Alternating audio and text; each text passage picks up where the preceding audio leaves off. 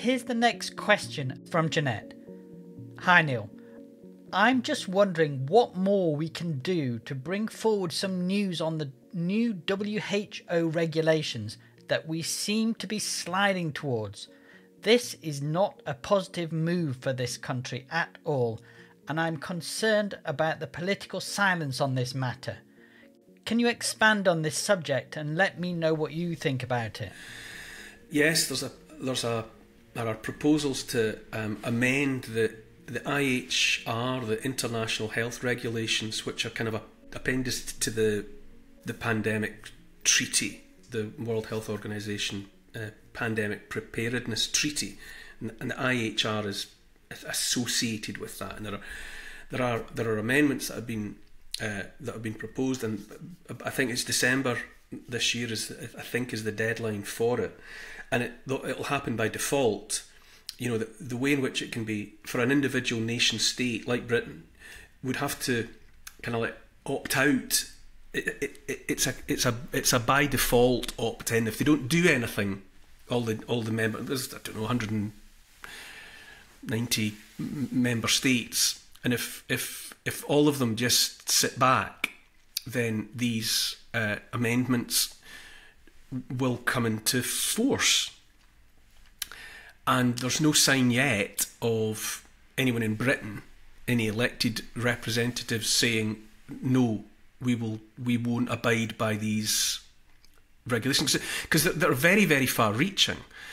Hypothetically, it empowers the WHO. Now, the people in the WHO are not elected; they're unaccountable, unknown to 99% of the population of the planet, and they would be making unchallengeable decisions about. They can decide that this is a global health emergency, and they don't have to tell anybody on what grounds they've decided to declare an emergency. They can just pull the red cord on emergency, and having declared an emergency, hypothetically they would be able to demand whatever USA or UK or any other member state would do what it was told by the WHO when it comes to, say, producing a new medical product, or enforcing lockdown on citizens, and hypothetically the amendments could enable mandated medical procedures for everyone. So it's worrying in the extreme, and when people have raised the spectre of it and challenged it in the past months, they tend to get told, "Oh, there's nothing legally binding." It's nothing legally binding. There's nothing will tell the UK government or the USA or the Australian government to do these things. It will only be advisory. But there's a school of thought that says, no, on the contrary, this will have the force of law. And at the very least, at the very least, there are a lot of people who want this openly discussed and debated and properly aired, but it's not happening. People have been writing petitions and writing to their MPs and whatever, and it's all of those demands or requests for more information and for a challenge to be made to it, an opt-out, is just falling into a black hole, never to return. I've been worried about it. A lot of people around me are very worried about it. But if the elected representatives, if the government won't act, it's difficult to know what might meaningfully be done. Except, well, let's imagine the amendments are written into law, and we are subject to them. Civil disobedience, is it? Is that what it is? A diktat would come down from the World Health Organization, would just come down to individuals acting independently or in groups to say, well, no, not locking down, or I'm not taking that. It's anybody's guess at the moment. It's a very upsetting, troubling grey area. And I know you said the WHO aren't elected, but that's right. Who are they, and where do they get their money from then? Well, they appoint each other.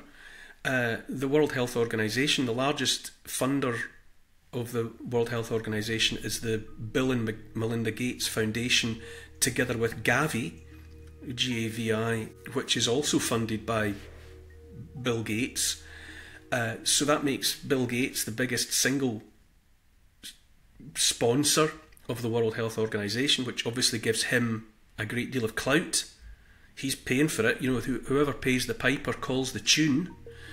So he's got great influence over the World Health Organization, and likewise he's just a private individual. He's not elected by anyone. He's not answerable to anyone. But, you know, hypothetically, he has the power to say to the WHO, I want this done, and the WHO would do it. And they appoint one another. They're based in Switzerland. They're operatives. They're people don't pay tax. They live in that kind of rarefied sort of diplomatic immunity type, bubble, and it's deeply troubling. But you can't get rid of them. They don't come up for election. They're not answerable to you or me or anybody else. To me, it all falls into that worrying area of stakeholder capitalism, which is that notion that's promulgated by Klaus Schwab of the World Economic Forum. I mean, there's another bunch of unelected, unaccountable, anonymous, invisible individuals who are taking it upon themselves to influence policy around the world. But stakeholder capitalism is this idea of bringing together government and corporations so that the decisions affecting all of our lives are moved up to a level that we can't affect. So it's basically the world is run by the boardrooms of transnational corporations like BlackRock and State Street and Vanguard, working in league with the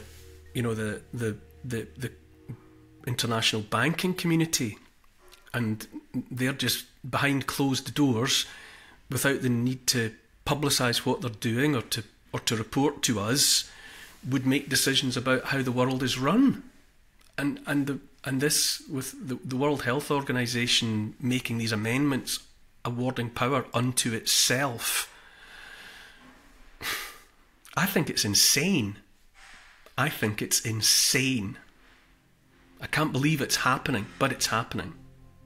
And I suppose it comes after long periods of general apathy on the part of populations who can't be bothered with running things.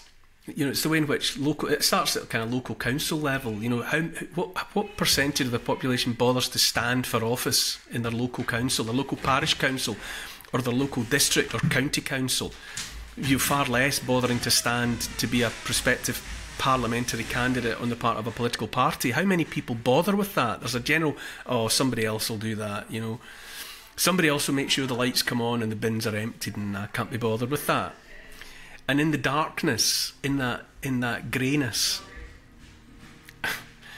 evil has grown and vested interests have decided, well, there's a lot of power just kind of lying about the floor here. Let's scoop it up, do something with it.